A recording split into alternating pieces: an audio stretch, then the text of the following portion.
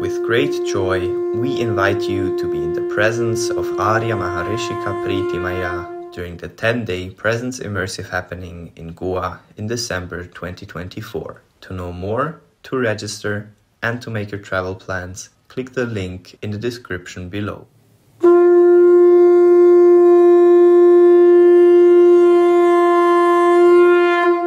Maharishikaa ji, recently there has been a controversy about the Tirupati Laddu, allegedly containing animal fat, which many of us see as an attack on the sanctity of Sanatana Dharma practices. In Tirupati, when the devotees go for darshan, usually they receive a laddu. And in the history of the temple, it was never tested for anything. But there was a government change, and the sitting chief minister asked to take the sample of the laddus, and they found fish oil, animal fat in those laddus in prasad.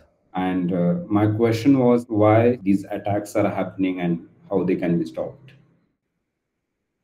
Tirupati is the largest temple in India in terms of the number of devotees that go there.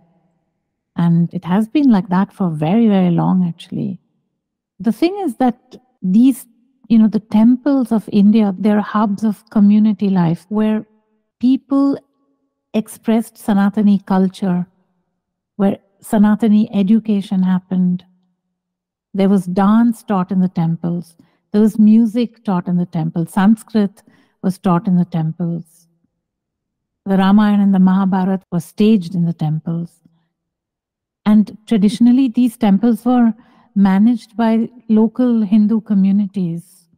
And the funds that devotees donated were used for the community welfare, like to build schools and to build hospitals. And then when the British came to India, they realized that these temples had significant economic and social influence and also substantial revenues because they owned vast amounts of land and they received continuously a lot of donations. It was very rich, the subcontinent itself. It was the wealthiest economy in the world at that point. So they took over the temples, especially in the south of India, and they made laws that took away the power from the local institutions and gave them to the British government. And when India then got its independence in 1947, there were a few years when this was all, where the temples were not yet in the charge of the government. And then in the early 50s, they started taking over. And soon there were many states, especially in the south, that took over completely. But this was only done for the Hindu temples. It wasn't done for the mosques and the churches, even till today. So the Hindus were basically under the government and everyone else could do what they wanted. In the Hindu temples, the deity is considered to be alive and conscious. So if something happens in a temple and the deity has to be represented in court, it is seen as a person in court. It is treated by the law as a person, the deity. And so the government came along and said, well, if it is a person, then it has to pay income tax. So temples pay income tax because the deity is alive. I mean, the Hindus have really had to put up with quite something, and they've held through till now. The problem is that all this financial exploitation has resulted in the complete cultural erosion of Hindu traditions, ancient knowledge in all these temples. A state like Goa has temples that are perfectly maintained, beautifully maintained, cultural centers. Dance happens, music happens, all of this happens because temples have never been in the hands of the government. And it even goes against the Indian constitution, and 1.2 billion people who are Hindus are unable to defend their culture against this government interference. So this has been going on. It's over 100,000 temples that are in the hands of the government. And then you have governments like a communist government that controls these temples. Or you have a government which is openly against Hinduism, a state government, that is also controlling the temples. So if the state decides everything, if it dictates how many times a temple has to do puja in a day, how many times in a week bhajans have to be sung, how many kirtans have to be conducted, they even decide who is supposed to do the pujas and how the puja is to be performed.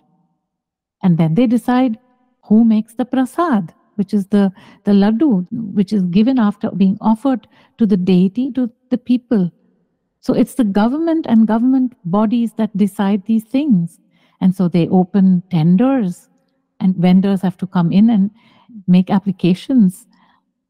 And all of this is going on where the local communities, the local priests, no one has a say in anything. So obviously, things like this are going to happen at some point because the temples do not belong in the hands of the government. They are the center of culture, of Sanatani Hindu culture, and they should be with the people, with the local people and local institutions. And that's the reason why all of this has happened. So it's time for the Hindus of Bharatvarsh to stand up and stop this nonsense and wrench the temples away from the government with whatever means there are at their disposal. It is an attack on Sanatana Dharma, which means it's an attack on freedom because Sanatana Dharma stands for freedom.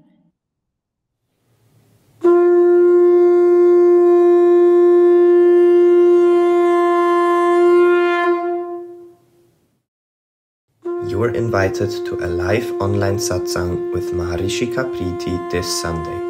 To know more, click the link in the description below. With great joy, we invite you to be in the presence of Arya Maharishikaa Preeti Maya during the 10-day Presence Immersive happening in Goa in December 2024. To know more, to register, and to make your travel plans, click the link in the description below.